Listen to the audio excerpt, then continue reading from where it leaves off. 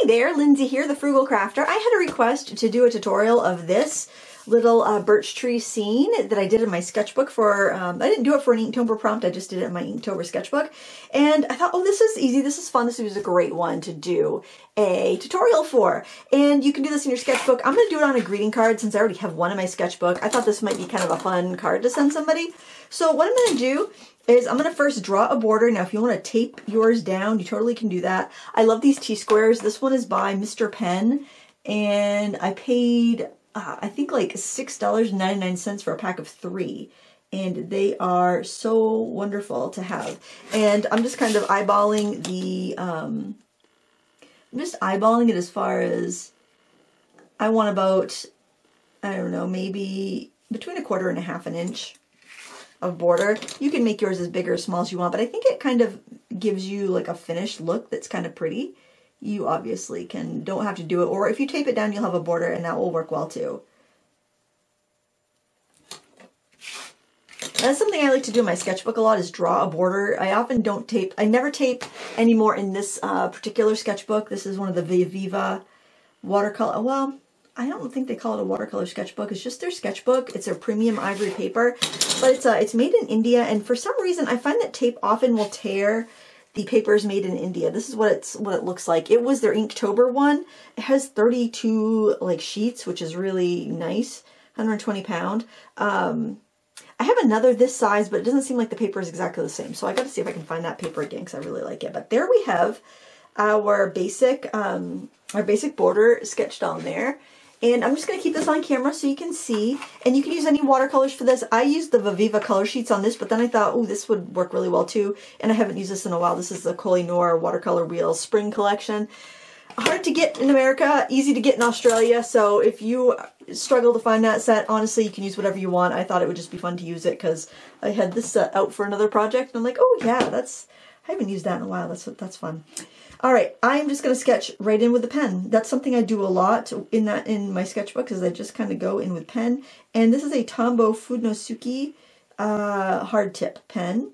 And I'm using this because you can get a variety of different line weights just by how hard you press. And also, because this is watercolor paper, I feel like it's just a little bit gentler on the pen. If I use like a fine tip micron or something like that, it seems like it wears down those nibs, and this nib just seems a little bit more resilient. And plus, I'm kind of lazy, so not having to change when I do, when I want a different thickness is appealing to me. I like to make things kind of start off the edge sometimes. Now this one has some mushrooms kind of going over the edge, so I'm going to go ahead and sketch those in. I took a photo, and actually the photo's on my Instagram. I'm not looking from the photo, I'm just looking from my previous artwork. But I do have a photo of the trees that I used for reference on my Instagram account, if you want to go check that out. I am at Lindsay Weirich on Instagram. And I might post it on the community tab here as well, if I remember to. Oh, I was like, this is a really fat tree, but it's not, because I haven't done the other side of the tree yet. But I'm doing more sketching without pencil first, like just sketching in with the pen, and I'm liking it. I'm liking it a lot. And I would like to encourage you to give it a try if you've never done that, because it's freeing. It's very freeing. And I don't know, I think sometimes we just get in our heads a little bit too much and we make things a real big ordeal when they really shouldn't be a big ordeal. And so I want to avoid that a bit. I'm going to draw some, I think the mushrooms to me are kind of like the star of the show. So I just want to get some of them in here. I know it's like a really weird angle. They look like they're not at the right angle, but it also looked like that in my reference photo. So if you want to change it up because it doesn't seem right to you, you go right ahead. I'm not going to tell you how to live your life. You draw yours however you want to draw them. They almost remind me of teddy bear ears.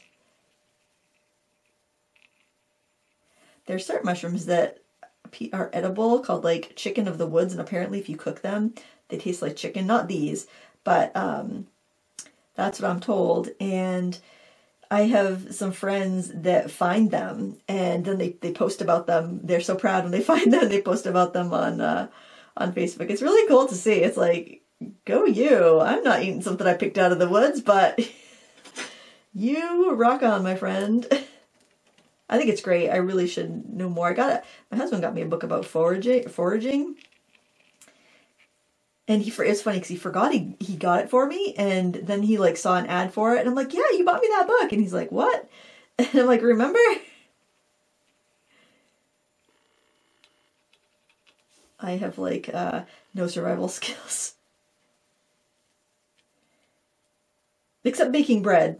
I can make bread, so, and I have one of those grinders where you can grind the wheat berries into wheat. So that would be my survival skill. So, you know, end of days, hopefully someone will let me in their camp and I can make bread.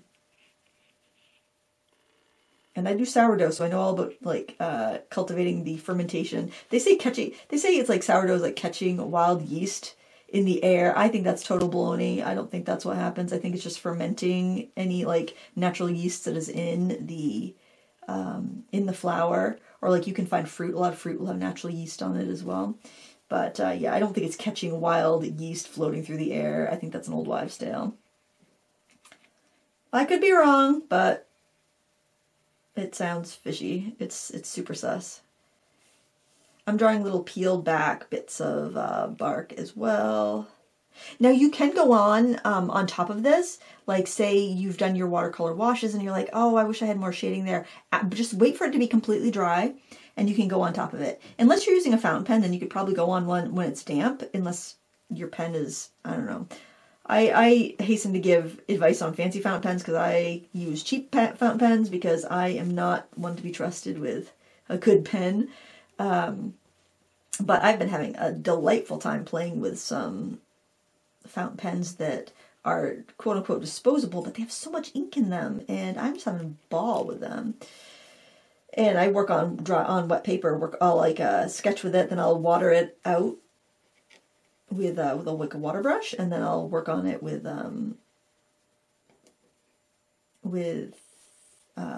I'll go back in on the wet paper and with a fountain pen, and it works really nice. I'm adding some of these little marks on here. Sorry if I kind of go off on a tangent. It is hard to draw and talk at the same time. Now, birch trees have this like this bark that kind of peels away sometimes, and it's got these. If you ever looked at a China marker, you know how those markers where they have like you peel off the strips and release the lead? That's what a birch tree kind of reminds me of, and you have these little marks and these little lines. And the lines are going to be a little bendy because they're going to be like, they're going to go with the cylindrical mode of the tree. Plus you get these little shadows under the peeled paper bits and under the mushrooms and stuff. But you'll have some like more darker spots and specks, and then you're gonna have some lighter ones. Now take your time with this. I'm going probably a little faster than I did the first time, just because I'm very aware that I'm recording, and I want to be mindful of your time. I don't want you to, this is a pretty easy concept. I don't want you to have to watch a 3-hour video for, if you can get the concept quickly. I like to pull in some little shadows from the side like that. Painting birch trees is so fun. I probably have quite a few. Now I made a mistake there, so I'm going to turn that to branch. I have quite a few birch tree tutorials on my channel. Now these pens here, I really like these. Like I mentioned, you can vary the nib. They're also pretty affordable. The pack that I usually buy is a pack of 3, and you get a hard tip, which is this one. You get a soft tip, which is the one in the navy blue body, but they have black ink. And then you get a dual tip that has, it has gray on one side and black on the other. And this is $4.99 for the 3 of them. And throw those pens in your bag, and I feel like that really does a lot of what you need to do. And if I can have only one pen, I would take that dual gray and black one. I think there's soft tips on the dual one, but I mean, you can do so much with just that nib. Now for shading, you can also do stippling really well with these. You can get bigger dots by pressing harder. You can do little dots by working right on the, like if I have my thing right on the tip. I could do little dots, trying not to get my hand in the way. I know that happens. But I just find that overhead filming is the best for, you know, seeing a tutorial. So I'll just try to move my hand out of the way here and there. Now, of course, if you're more comfortable with using a fine liner, so you can choose the size of the line that's going to come out of that, that's totally fine. I know, like, if you have some sort of neuropathy or issues with your hands, you might not be able to, like, control that pressure as easily, or even feel what the tip of the pen is going to feel like, what sort of resistance you need to give it.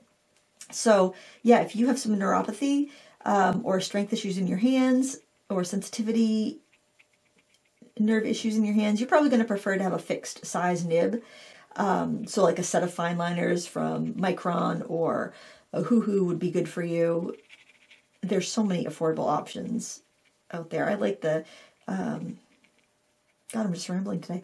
I like there's a version by Hoo-Hoo that is liquid filled fine liners, and they work with alcohol ink, and they're waterproof under watercolor. And they're not that expensive. I think they're about $15 for a set of, I think it's like 12. And there's a ton of ink in them. So I just think they're going to last a lot longer than your typical fine liners. But they also have one they've got a set that's not liquid filled. It's like your regular fine liner that's got a variety of the black sizes, and it's got a 0.5 nib and a bunch of colors if you like to ink in color. You can have little bits of peeled off bark on the edges too. Just have them go right off the side of the tree. And also, another way you can adjust your line width if you don't have a lot of pens, if you have, say, like a 0.5 fine liner, that's a pretty common size, and you're on watercolor paper, just like kind of work on the corner of the pen for a finer line. I can show you that, actually. This is a Spectrum Noir art liner in point, or not 0.5, not 0.5. How do they say that? It sounds so classy when British people talk. Anyway, you know, you can work really on the corner of it and get a really fine line, or you can work on like the full tip of it and get a fuller line. Like the Viviva set that I have, the color sheets and the folio that I've talked about, that gives you a 0.5 zig manga liner, I think is what it comes with. At least the one I did came with that. And so that's what I'll do to adjust my size. Like, actually, I can sketch a lot quicker with this because I don't have to be so picky about how much pressure I can. If I want a thick line, I can go on the tip of it. If I want a thin line, I'll work on the corner of it and just kind of scribble. Do like kind of a little bit of a scribbling motion here. So, you know, we all have our favorites, and that's what I'm always stressing, is that just because I like something doesn't mean it's going to be best for you. Just because you like something doesn't mean I'm going to like it. And your favorite YouTuber might love something that you don't like, and you might think, oh, I'm a bad artist. I'm not getting the hang of this. My favorite YouTuber makes beautiful art with this thing, but I cannot get it to work for the life of me. It's not you. It's the product isn't right for you. That's why there's a bazillion different art supplies, because we're all different people and we all like different stuff, and we all have different working methods, and we all have different what do I want to say? Pros and cons. We all have different abilities. We all have different techniques that we like. Something that might be easy for one person might be very difficult for somebody else, and then those two people, the other person might find something that's really easy for them, and the other person has difficulty with it. So we all have our strengths and weaknesses. That's what I mean. But we all have our strengths and weaknesses, and it's important to acknowledge that and not to beat yourself up if you're not getting the result that somebody else is getting with a product, because it might just not be for you. Take colored pencils, for instance. I like a soft pencil, but I don't do a lot of layering techniques. I work quickly. I like to blend. I like to do techniques like that. So my friend Lisa from Lock Creek Fine Art, I'm sure you know her if you follow colored pencil artists. Well, if you don't, you should check her out. We like the absolute different. There's some pencils we both like, absolutely, but like I love a soft lead. So pencils with like really soft leads, I'm loving. And she's like, these are the worst pencils ever. But it's just we have different preferences. I'm sure that we probably have different preferences on watercolors and other things as well. Just because we work differently, it doesn't mean that either of our work is bad or either of the way we work is bad. It's just we have different preferences. I prefer to blend where she prefers to layer. We're all a little bit different. And also, if you have a product, you've got a thing, you're like, oh, I really want these, I love these pencils, I love seeing what other people are doing with them, but I can't get it to work right for me. Maybe it's not the pencils, maybe it's the paper. Maybe you're choosing to use a paper that that doesn't work very well with that media or for the techniques that you want. There's some paper that I love, but I don't love it for all media. You know, I love it for certain media, but for other ones, it's like Arches cold press watercolor paper. I love that for watercolor. But if I'm going to use colored pencils, that is not going to be the best, that's not going to be the best product for it, you know? It doesn't mean if something's more expensive, it's going to be better either, which I think is something that people often think is the case. If I pay, you know, $30 for this pad of paper, it's going to be so much better than this one I paid, you know, $15 for. And, you know, probably $30 paper is going to perform better, but it totally depends on what you're trying to do. If you're using alcohol markers, that $30 pad of Arches is not going to work better than the $10 pad of, you know, Canson XL. Because it's not the right product for the medium that you're using. I want that to be kind of like a dark indent.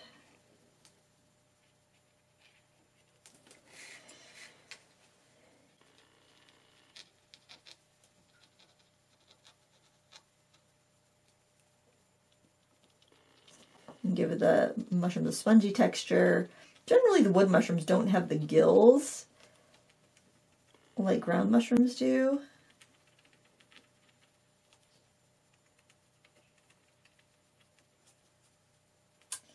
And let's see, I think on some of these, I will go in with a smaller pen and do some of the, just the texture on the peeled back parts.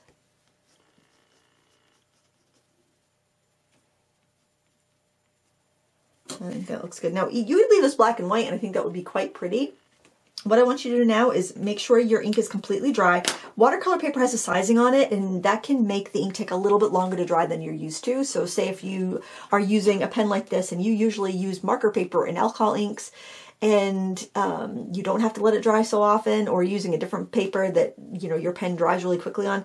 With watercolor paper, just make sure you give it plenty of time to dry or it will smear. You can speed it along by using a heat tool if you like. And I'm going to do that. I'm going to hit it with a heat tool for about 30 seconds. And then when we come back, we're going to start adding color. If you want to pause the video here and catch up on the pen portion of this, please do that. And then we'll paint this together. And the painting's going to go really quick because we put all the time in on the ink. And I was rushing, guys, so if it takes you twice as long, that's fine. Take your time, enjoy yourself, and we'll meet back to paint it in a second. All right, the ink is dry, and the first thing I'm going to do is pick up a little bit of yellow. And I have not used this paint in ages, so hopefully...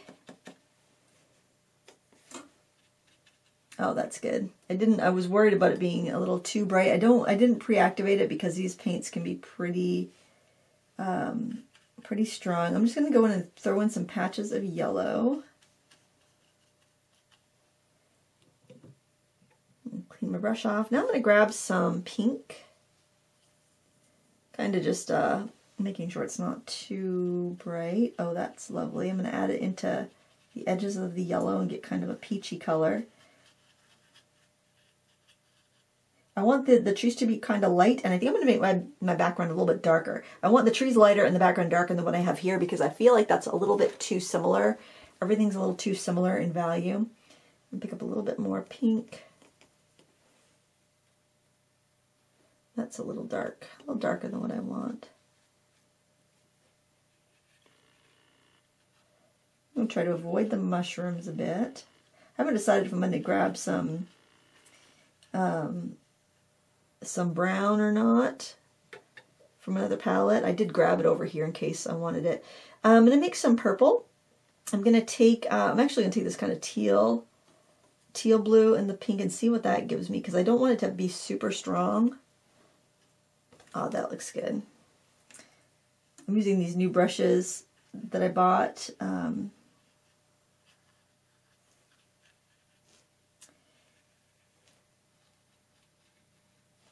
I'm kind of getting used, just trying them out because I'll review them eventually, but I like them a lot. I think I want to make some peach. I'm going to take the yellow and the pink.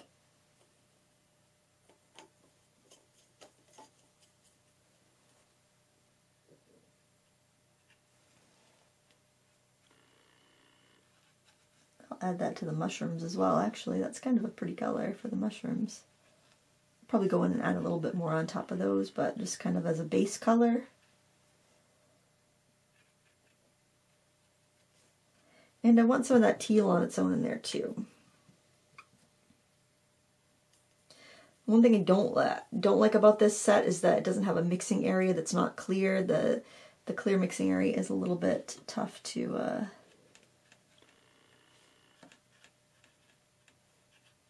deal with. Oh, that's such a pretty color. These colors are so transparent that you can't. It's hard to make a mud because they just will show up kind of. Instead of making mud, you'll make a pretty brown or gray, which I think is kind of nice. Yeah, I'm not going to decide yet whether I want to put any brown on there, but I want to keep this, like I said, lighter, and I'm going to have the background a little bit darker. So we're going to do the same thing on the next guy here.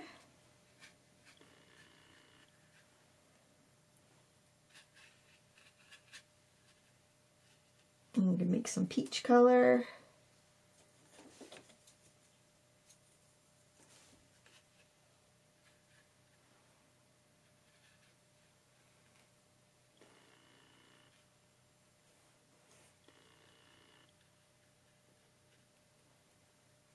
Some pink on its own.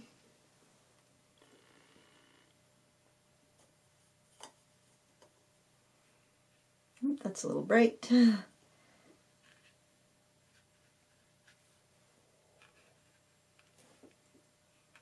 can see these colors in the tree. They're not this pronounced, but I like to push the colors. Show the muggles what I see, right? We show the muggles as artists. We show the muggles what we see. Add a little bit of teal to that. Make some purple. And this will make such a pretty greeting card, I think.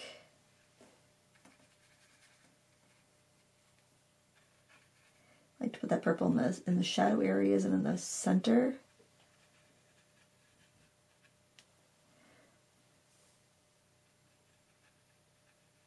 Maybe a little bit on the edge as well. And then we'll go in a little bit of teal here and there. This overlapping color is so pretty.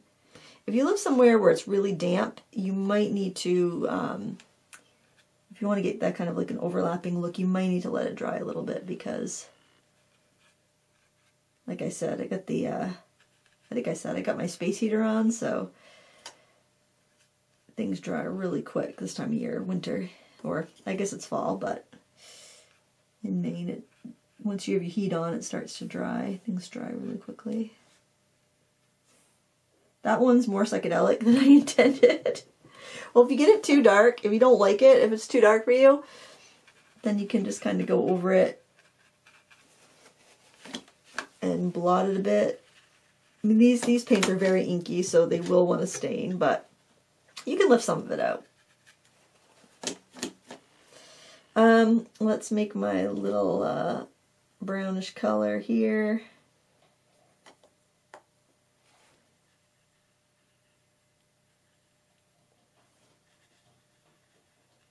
Paint the mushrooms. I'll probably will use some of that brown from the other palette because I think I'm going to want some in the background. The reason why I wouldn't necessarily want to mix the brown in the background for the little like trees and stuff. I want them to stand out and not completely fade away, and to mix it to the color I want. It's probably going to end up a little bit juicy.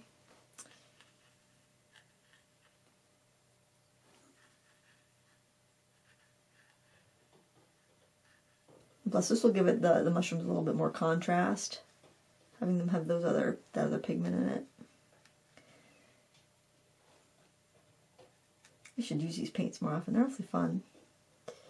Very, very inky, very fun to use. Okay, and the last one we're going to do the same way. And by the time we get over there, it's going to be pretty dry over there, and we probably don't even have to dry it before we put our background in.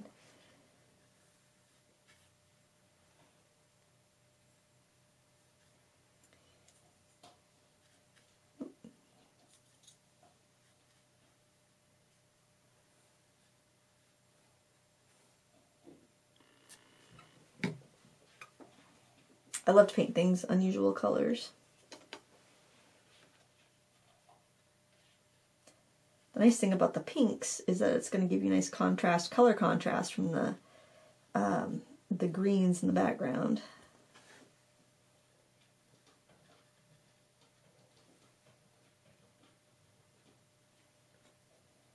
A little bit of the blue. I love that if you do overmix with these, you just get kind of grays instead of muddy browns, which is nice on the birch trees. All right, so now what I want to do is do the background. Maybe I will do a real quick blast with the heat tool just to make sure that it's dry. I think it will be. What a cute little card, don't you think? Don't you think that would be a cute little card to send somebody? I think so. Honestly, I can paint a card, I can draw and paint a card much quicker than I can craft a card, like stamping and collage and stuff. I don't know why that is. Alright, I'm going to wet right up to my line. The reason I'm wetting the paper here is because I want the colors to blend together. I didn't necessarily want that with the trees. I want to have a little bit more of a patchworky, a bit of color on the trees. Okay, now I'm going to add the teal.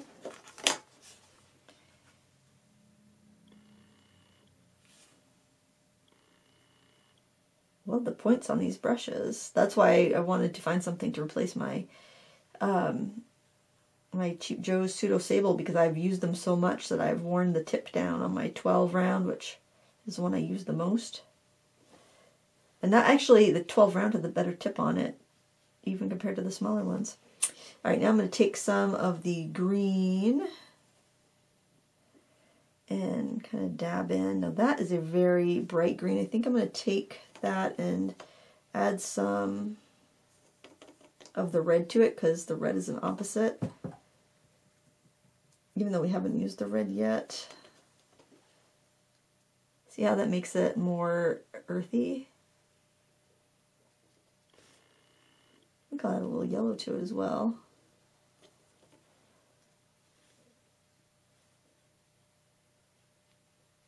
That's pretty. That's a nice sap green color. Adding the red and the yellow to that green. I think I'll blot some of the top color out though, because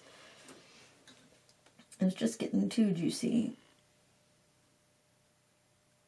And I didn't have the yellow in that green yet, and the yellow really made it look nice.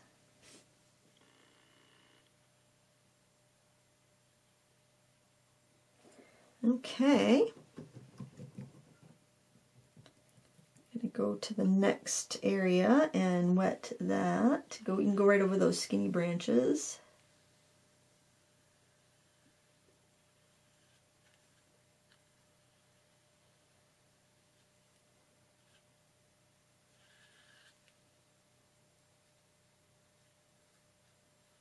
You don't want puddles, you just kind of want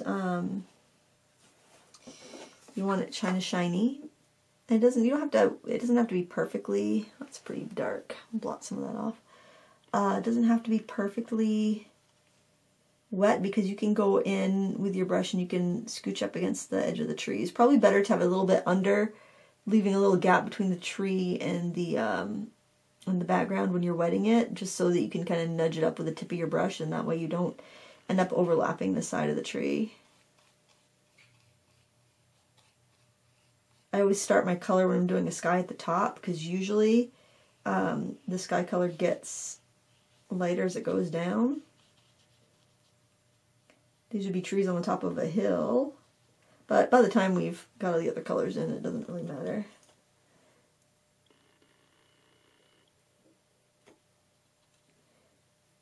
Some more yellow.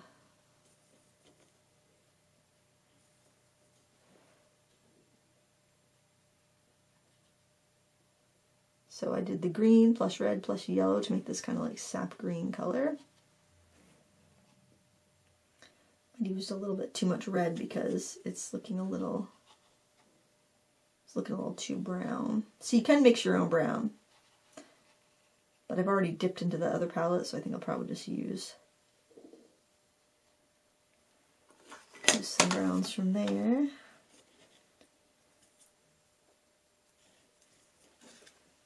It's drying so quickly on me.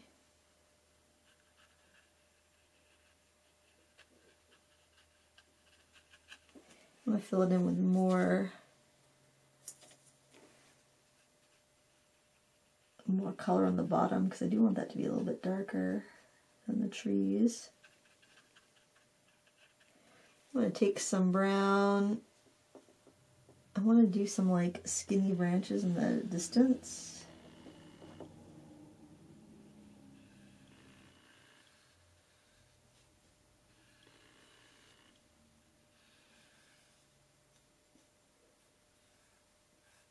Just kind of give the hint of there being more forest back there, more trees.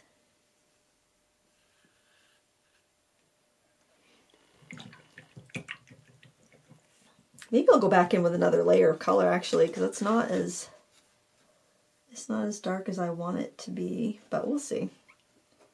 I mean, I didn't have a huge amount of contrast there.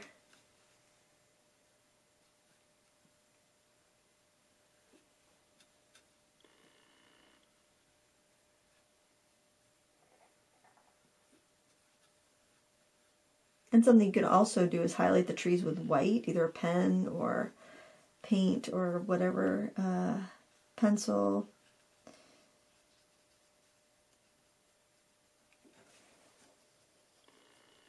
I'll clean off that pan while I'm at it, making such a mess.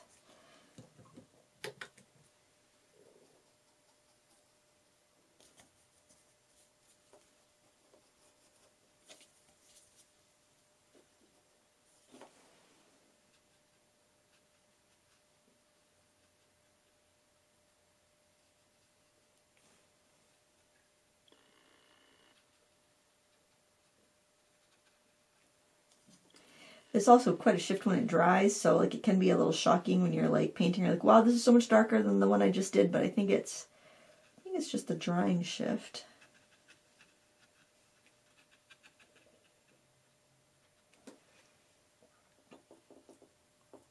Some of that brown and do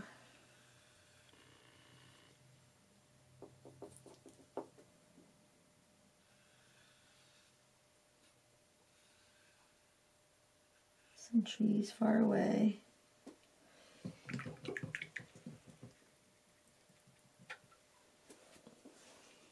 And we've got our last little bit here to do.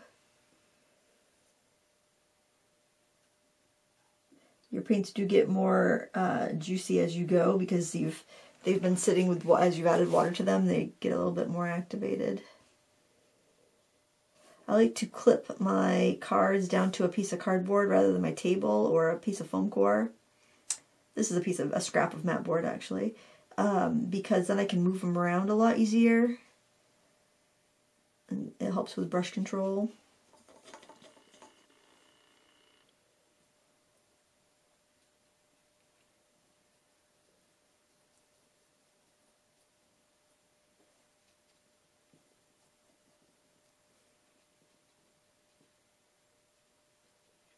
I just have to keep in mind that I do not have tape on there, so don't go too crazy with where you're putting that paintbrush.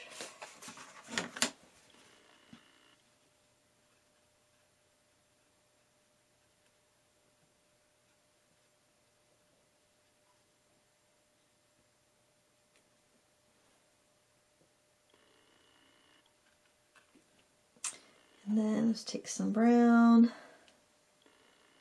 I like to start the trees at the bottom though, because generally I would think it'd be darker at the bottom. You should have a thicker line at the bottom. Okay. It's looking all right. And now I think I'll take some of that brown and the darker brown, add it to the interior parts of some of our mushrooms to give them a little bit of contrast. The interesting thing though, when you're working, like when you're in the woods and you're painting in the woods, is that there's not a ton of contrast. Everything is almost camouflaged with itself. It's you don't have as much variation in values. So it can be very chaotic when you're trying to paint in the woods, because you're trying to pick out contrast, you're trying to pick out different stuff, different elements, and it can be very difficult because everything will kind of start to look the same. Okay, let's see. I think I want to have a little color, a little that peachy color. That's what I've got here. That, whoops, don't have enough on there though.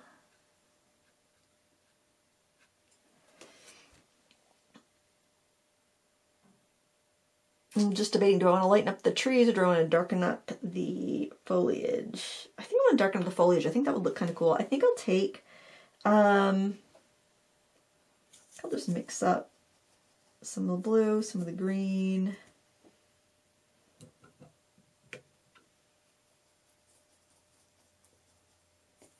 Some of the yellow. Maybe I'll just glaze over that, or just maybe add another layer of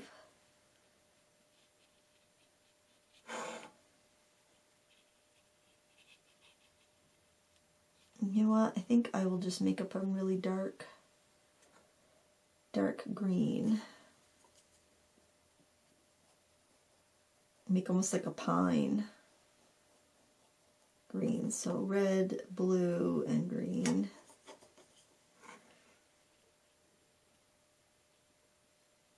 Ooh, that's almost black. Look at that.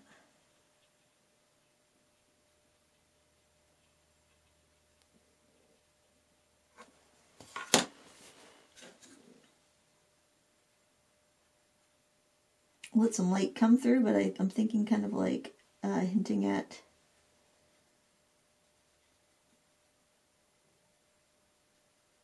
maybe like some evergreens.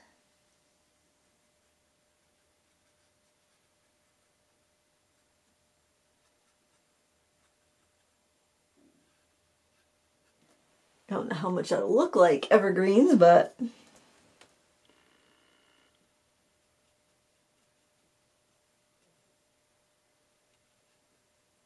I'm going off script. So what we've done so far has been kind of like what I did in my sketchbook, but I'm also feeling like I'd like to have a little bit more contrast, and it does dry a little lighter, so hopefully I won't regret this.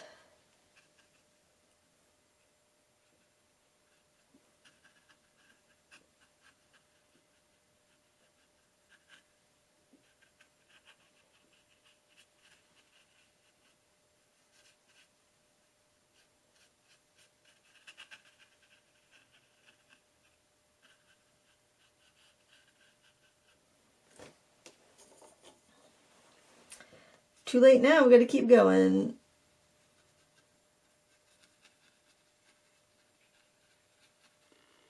Well, at least you have learned the technique anyway, so even if you don't like the way that I'm doing this layer, even if I don't like the way I'm doing this layer, it'll be fine, because you'll have learned the techniques.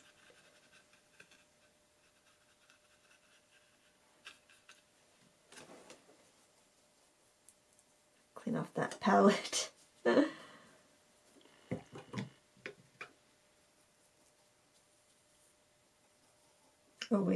I didn't add yellow last time. Oh, this will be all new color.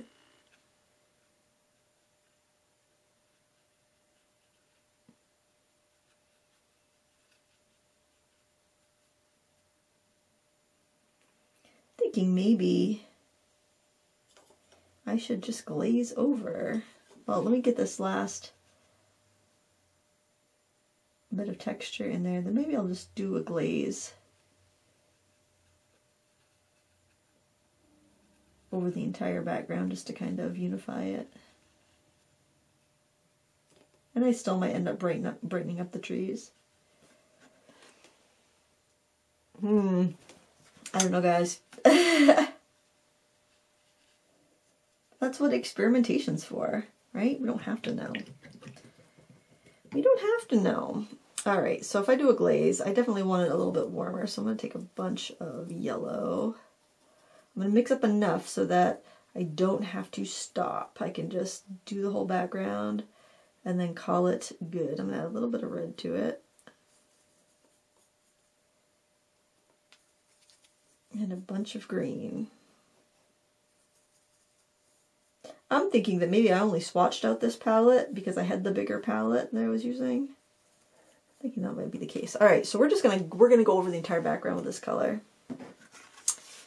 Yep.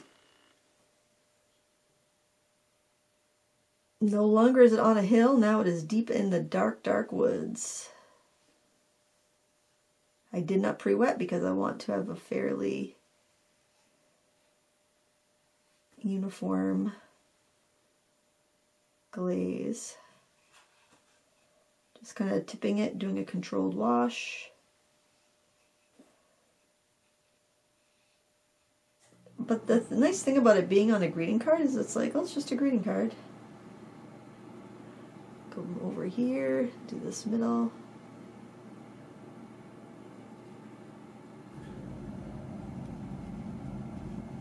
These brushes hold a good amount of paint and water. Not doing the typical, like, have a bead of paint controlled wash because these are such small spaces. I'm hoping not to have like a bead of paint at the bottom.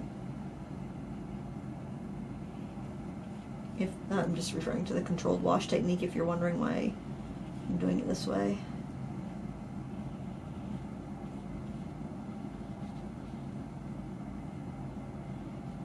Yeah, I don't like to paint the same thing twice, so that's probably why I'm going off script here. Hopefully I mixed up enough to get me through. I think I will be able to. Start at the bottom here because it's just a little easier.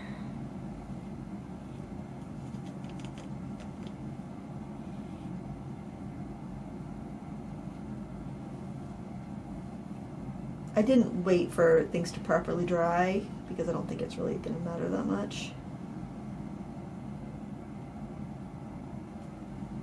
Let's see, can I scoop out just enough paint to get this last piece? I think I can. I think I have enough left in the brush.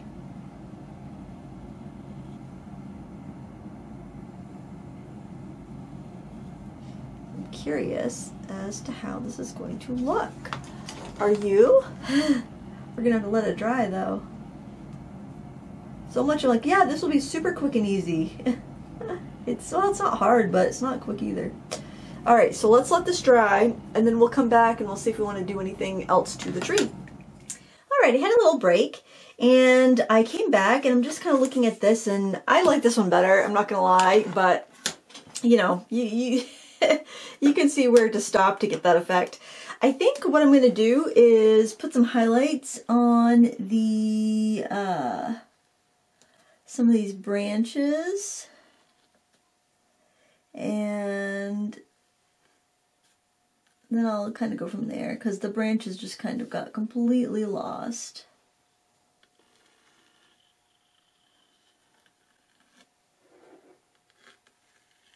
Actually, you could even add in some extra branches with that if you wanted to against that background.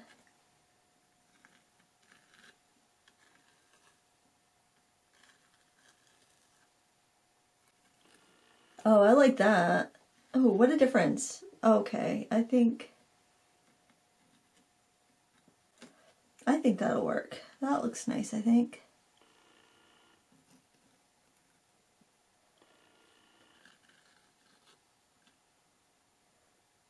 Yeah, I like that. Okay, that works. I think I'll grab a colored pencil. Maybe add just a little bit of highlight on the trees in some areas with this white Prismacolor.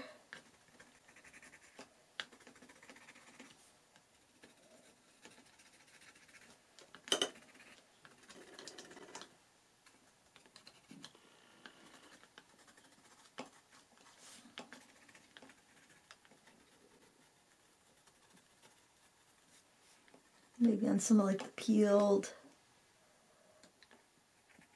birch area.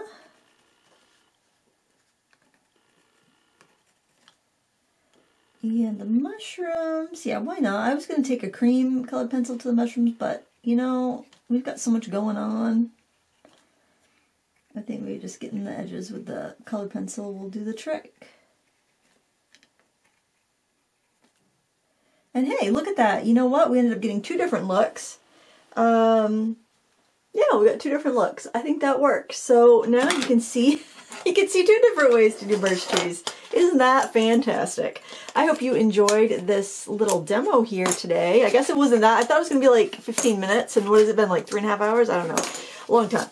But we got 2 different looks. And I think actually with that little punch of white, I think I like that. I don't know. I still think I like this one better.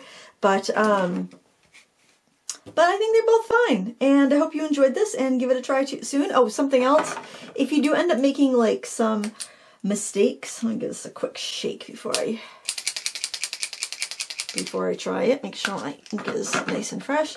If you do find that you're getting some ink outside of the lines when you're doing this technique, I love to just take a white pen and clean things up. This is the white pen from Mr. Pen. It comes in a pack of 6 for like $7, and you can get it on Amazon. And these are great. Nice and opaque, and they are always ready to go. So there you have it. Thanks for watching, and until next time, happy crafting. Bye!